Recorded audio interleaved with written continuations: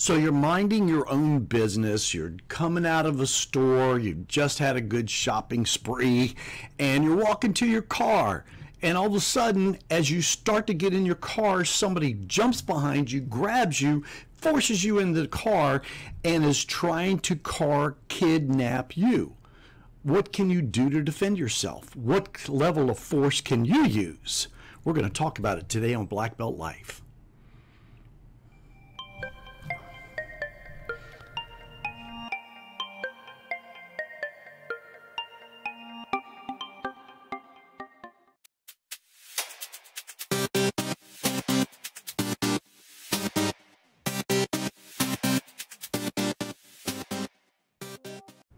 Hi everyone, and welcome to Black Belt Life. I'm Darren Myers, and I thank you for joining us today for this very hot topic on the use of force in self-defense.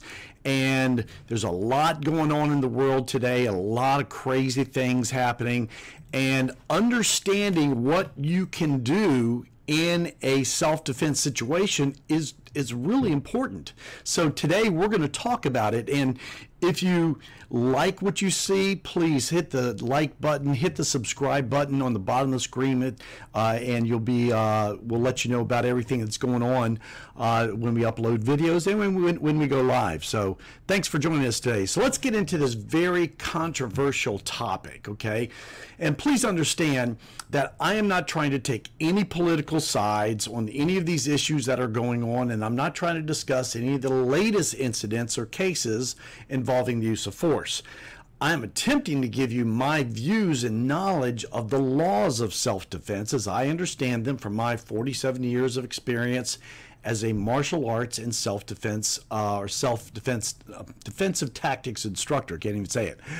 I am also not a lawyer and do not profess to be an expert in all the laws of self-defense, but I can give you my views of how you can use self-defense and still be protected, okay? Legally as well as from a self-defense aspect. Also, laws can vary greatly from state to state, so yours may be different to some degree. So make sure you check out your own laws as well.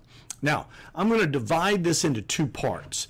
One to talk about law enforcement and the other to talk about civilians because that's, probably the majority of people that are watching today. So let's look at the levels of force. Now, in law enforcement circles, this is called the force continuum. It describes the level of force a person can use in relation to the amount of force being used against them. So first I want to show you this in relation to law enforcement. So this first model is the use of force model used by the Federal Law Enforcement Training Center. And what it shows you is that the subject, what their action is on the left-hand side there, and there's some sort of confrontation, okay? The officer shows up and there is officer presence. There basically, he can control the situation pretty much by showing up and just by talking to him, okay? Then it goes to a more resistant attitude, maybe, and we'll talk about it, but the officer then tries more controls that might be having to do with contact, okay? And then the person becomes resistant, okay? At that point, officer has to apply compliance techniques and maybe put them in handcuffs. Then they can become assaultive. They become aggressive. They try to inflict bodily harm upon the officer, and their defensive tactics have to be used. And we'll talk about them more as we go along. And then finally, it gets to serious bodily harm and deadly attacks, deadly force, and lethal force is put against the officer, and therefore deadly force has to use back. So we're going to talk about each one. Now, the first level is where the only force necessary is the presence of the officer and then the officer using verbal commands. Now think about it. The officer shows up, got this pretty cool car with all the lights and that kind of stuff. They're in full uniform. They got their badge. They got their cool utility belt. And of course, they have their sidearm. That's enough to make most law-abiding citizens sit up straight, okay, quit yelling and screaming or whatever the problem may be, and come to attention, because we don't want to get in trouble. And there is where the officer can come in. They can be very cooperative with everybody. They can be very polite with everybody to try to get everything taken care of. And this is the situation what the officer would like to, of course, most of the time be in. Now, unfortunately, people who are not law-abiding citizens, they don't care. They don't care if police show up. They don't care about law. They don't care about common decency, things like that. So you have that segment of the population that is not going to care that the officer's there. They're going to continue on with whatever's going on. But at this point, the offender is obedient, cooperative, non-aggressive, and very compliant to whatever the officer says and needs them to do. The next level is the resistant passive level, and this is where people start to get into trouble.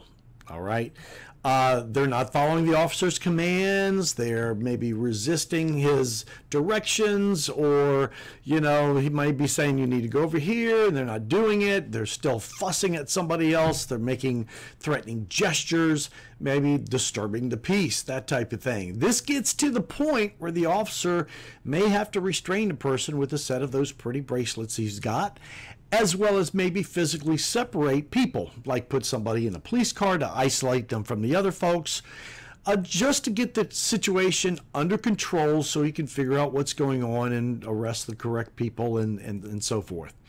Now, as things escalate to the active resistance level, the person is now opposing or battling the officer. So they are pulling away, they're kicking at the officer, they're trying not to be arrested or detained, and they don't want to do what the officer wants, and they're using force to resist that officer.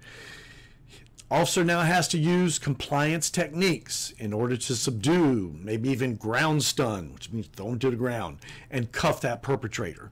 This could range from restraining locks and holds all the way up to maybe punches and kicks in order to restrain the offender and protect the officer and the victims.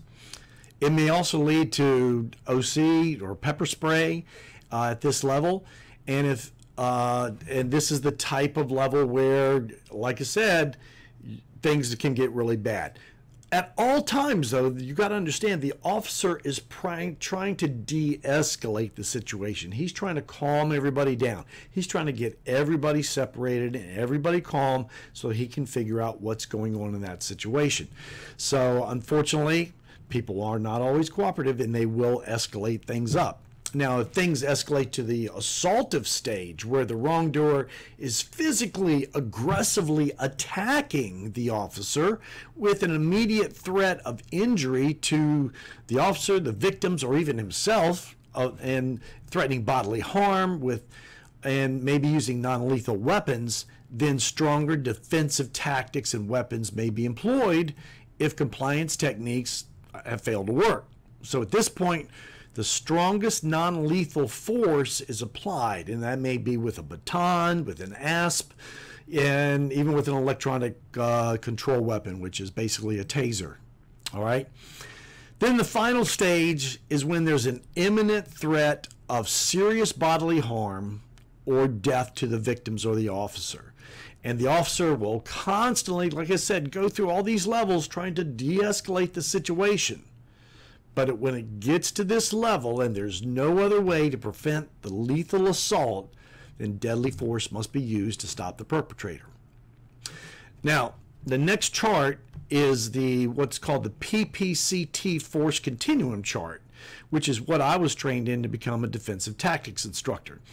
And this chart, it further divides the resistance into 6 levels instead of 5, but it's basically the same thing. So you have where there's physical intimidation by the perpetrator. They are trying to they're having an argument, or they're trying to intimidate somebody, trying to make them feel less, or trying to get them to do something that is illegal. And the officer presence, again, the officer coming in and just showing up, a lot of times will dispel a lot of situations. Then you have verbal noncompliance. Now, once the officer starts to tell people what to do and people start to not comply with that, or not comply with those directions, then things get a little worse. So now they're becoming passive resistant. In other words, they are not trying to hurt anybody, but they're not following the officer's directions. And maybe the officer's trying to pick them up and they're pulling away. Okay, maybe their officer's trying to put them in cuffs and they're, trying to pull their hands back so the officer can't do that. Now he has to use some soft empty hand techniques. So he might use wrist locks, he might use holds, come-alongs in order to try to get the person under control.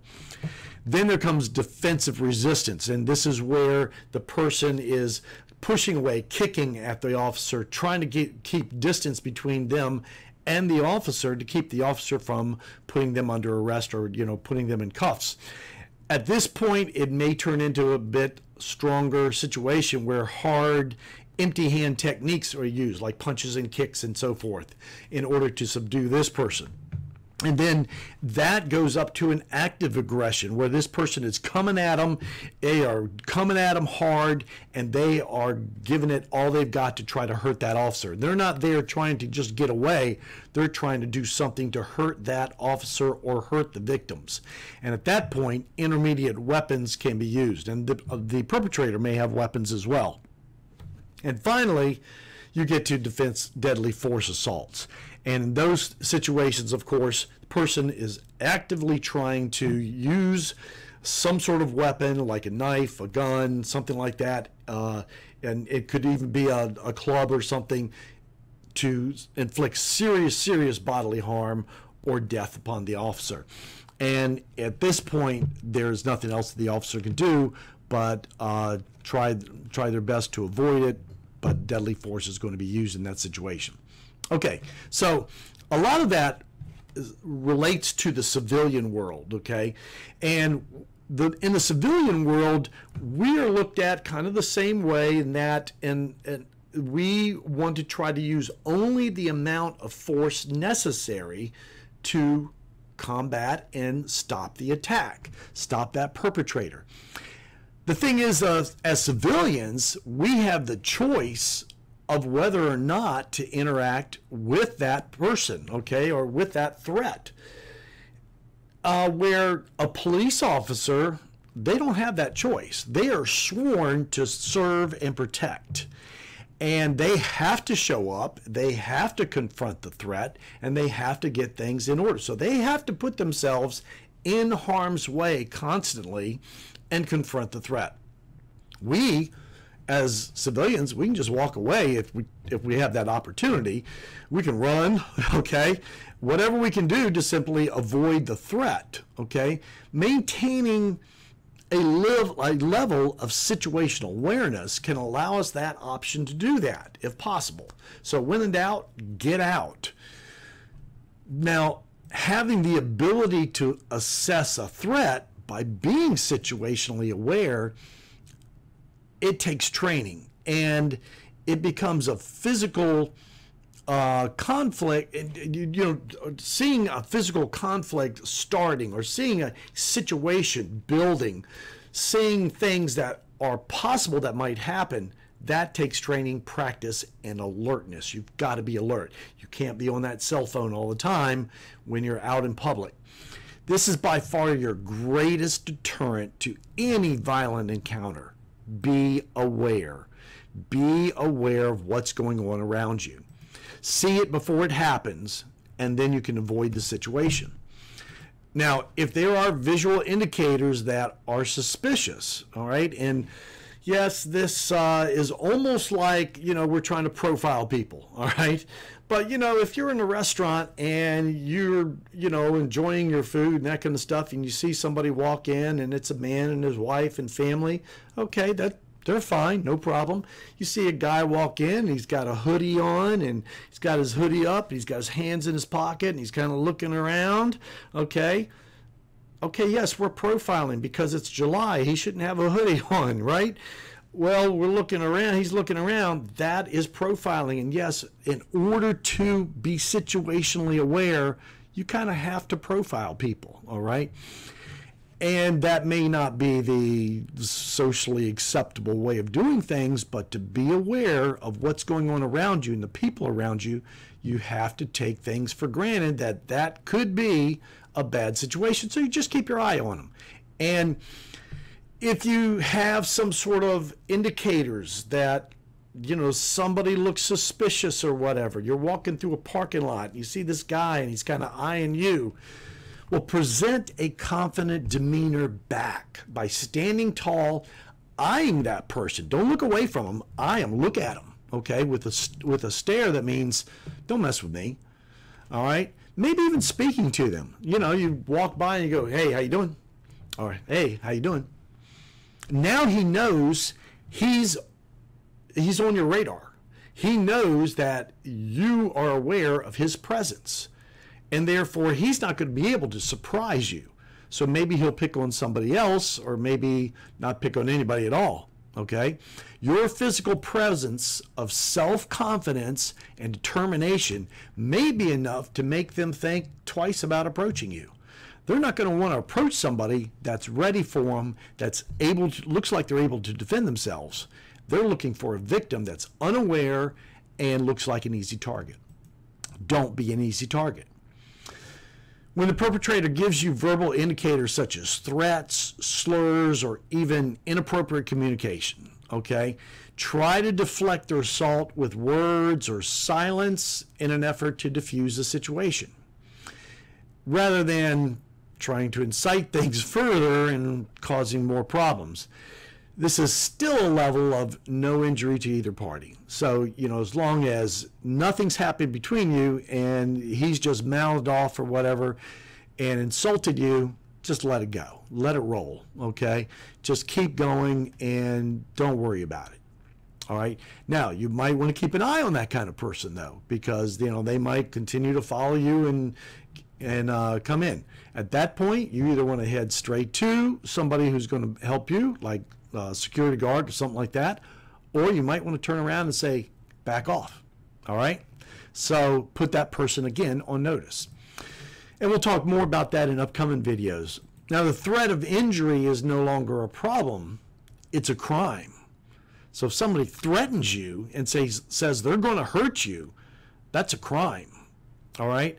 If that person threatens you, that's assault. If they touch you, it's battery. Now is when reasonable force can be applied in an effort to stop the threat. Now, once a threat no longer exists, once you've taken care of business, you have to stop applying force to the perpetrator. Now, that doesn't mean if you have him pinned that you let him up, but you can't continue to pummel him with your Kubotan or your reverse punch or whatever. This is where non-lethal self-defense weapons can be used as well. Okay, things such as pepper spray, tasers, tack bows, keychains, ropes, blunt force tools, etc., depending on the level of force they came at you with. Again, it's got to be somewhat equal. They come at you with this amount of force, you can take it a little tiny bit higher depending on your situation. Most of these weapons and things, however, require some training, and you should seek that out in order to be able to use them effectively. Now, last is deadly force. We're in imminent threat of serious injury or death. Martial art techniques and weapons of destruction, such as guns or knives, may be the last and only resort in these situations.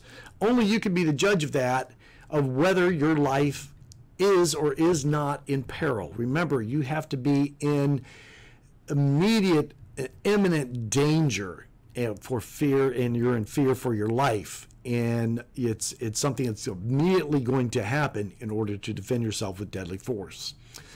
Keep in mind that levels of force can vary significantly due to many factors. Age, gender, size, okay? All these things can change the necessary levels of force that can be used in many situations. For instance, if a small woman, if she's attacked by a large man, It may require jumping up more than one level of force to dispel the attack, because she's not going to be able to use the same amount of force that he's using against her in order to ward him off. She has to use something stronger, attack more vital points. She has to use something that's going to give her an edge above that man's natural strength and size in order to dispel the attack. Okay? A person's lack of self-defense skills, that might possibly necessitate the use of a non-lethal weapon to stop an attack. Okay, so for instance, somebody who doesn't have any skills, they're not in shape, they're not ready, physically for that type of thing, they may have to resort to some sort of weapon, pepper spray, taser, etc. Even when somebody's coming at them with a fairly small level of force, in order to get away from that level of force, they may have to use something that's a bit higher on the scale in order to get away from them. And especially children, okay? If a child is attacked, or if there's an attempted abduction by an adult or something like that, that's going to constitute a much higher level of self-defense, because that child does not have the strength, does not have the size to defend themselves against an adult. So they're going to have to try to use tactics that are much higher in order to try to get away from that adult. So there are many factors that can change the amount of force necessary to reduce the immediate threat. Now, all citizens, all of us, have the right to protect ourselves from harm, to keep our families safe. But you must use an appropriate amount of force to be legally safe. Police are protected to an extent by legislation from criminal or civil prosecution. Citizens, on the other hand, can face criminal charges, or maybe even worse, be sued by an assailant for using excessive force, and you lose everything you've got.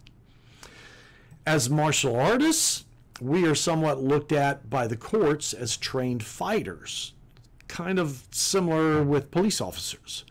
So the courts look at us in a self-defense scenario as being able to handle ourselves and thwart an attack without using an excessive amount of force. So here's this guy that attacks you, and you're like, all right, I can take this guy, okay? And you punch him, you take him down. Now you want to put him into a double wrist lock, and you want to flip him over, and you want to put your knee on his back, and then you want to punch him, and then you want to stop, and you can't do all that. Yes, you've been trained to be able to do all that, but you can only use the amount of force necessary to stop the attack. So if you block that guy hard and he goes, "Ow, dude, man, I'm not messing with you," it's over. You can't punch him. You can't kick him, okay? If he stops in his attack just because you block him nice and strong, the attack's over. The whole situation is over, and if you continue it, you're going to be in trouble. All right. Now, I hope this gives you some food for thought and some mental exercise in what you can do in a situation like this.